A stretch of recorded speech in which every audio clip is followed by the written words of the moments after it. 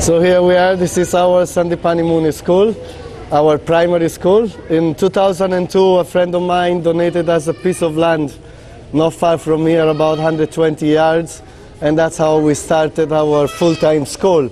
We inaugurated that school in October 2002.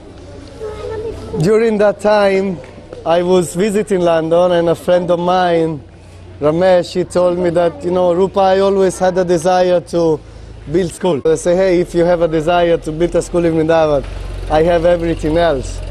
So when I came back in January 2003, we bought this piece of land, and in April 2003 we started the construction. At that time we had no money whatsoever. So I just asked the manager, dig a hole, buy a few bags of cement and a few bricks.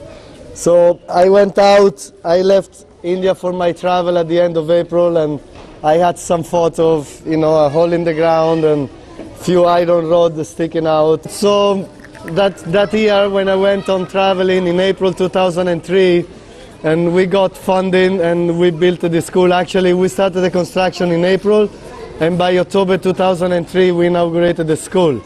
That was really a feat, considering how things moves in India. At the same time, in November 2003, the Mathura Educational Office gave us the award as a model school out of Mathura district. Mathura district has 1,250 schools, and they consider that our school was a model school for some basic reason.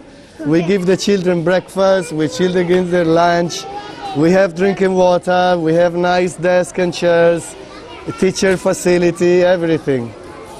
So this is, so that was October 2003 when we began the school. At that time we had 200 children enrolled. Now the school is at full capacity with almost 500 children. And in 2006 we inaugurated our secondary school. You know, once the school was done, it dawned on me that, you know, hey, what do we do when the children reach the 5th grade? We have to throw them back out in the street. So I called Ramesh, that friend of mine in London, and I told him, hey Ramesh, we need to build a secondary school now. So he wasn't too enthused. He said, no, I done my part, pop, and hung the phone on me. And then after 2 weeks, he called me back and he said, hey Rupa, how much you need? So that was very encouraging, and we started looking around for land. And in October 2004, we purchased the land very close to here. And in October 2006, we inaugurated our secondary school. The school also has a purpose-built kindergarten, which is hosting 150 children right now, and classes from 6th grade to 12th grade. We also have a very beautiful library, a computer lab, labs for the higher grades, a nice playground and kitchen, and also our Food for Life main offices are situated there.